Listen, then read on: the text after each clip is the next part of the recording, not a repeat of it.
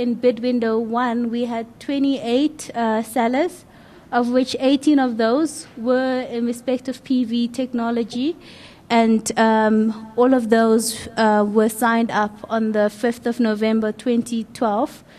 In bid window 2, 9 projects were awarded, and which were signed on the 9th of May. With regards to bid window 3,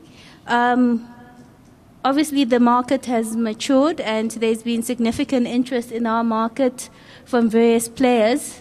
The bid window was essentially oversubscribed with 60 bids which were received on the 19th of August, which amounted to 3,604 megawatts, which were all varying for the allocation of 401 megawatts. We then awarded 6 bidders with the total allocation of 435 megawatts. What is interesting for us and showing the maturity of the industry, and that is the fact that the pricing has come down, and we're pleased with the competitive pricing that was offered. Where is PV in terms of allocation?